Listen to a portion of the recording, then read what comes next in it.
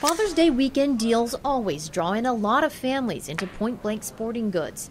It wasn't those deals that kept the store busy this year. The AR-15 or the tactical rifles is pretty much what we sold the most this weekend. This gun wasn't even on sale this weekend, yet it was the highest seller. It's not just gun sales that go up. Customers have also been coming in to rent the gun and use it on the range. Every time gun control is in the headlines, there's just a heightened interest in this weapon.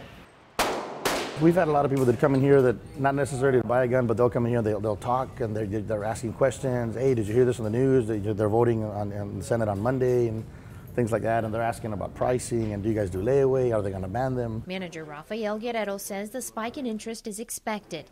Demand for the AR-15 soared after the Sandy Hook shooting, making the price of the rifle skyrocket. It hasn't happened at this time yet. One of the vendors that we buy from, he said that all of his stores or dealers that he works with in Florida had a huge spike in sales this past week, like more than any of his other sales or other stores that he's got in other states.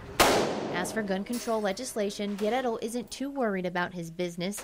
He says this store already takes precautions past what's required by federal law. They ask more questions than are on the background check form and trust their gut instincts. Just like everybody else, you have the right to refuse service to anyone. We exercise that right here all the time. I mean, anywhere to anybody. If we don't think a firearm is going to be for them, we simply don't sell it.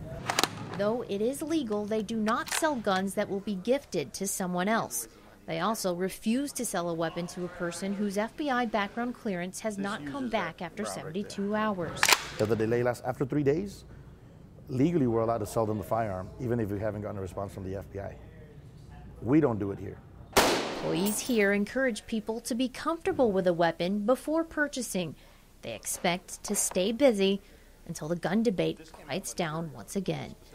In FAR, Leslie Aguilar, Channel 5 News at 10.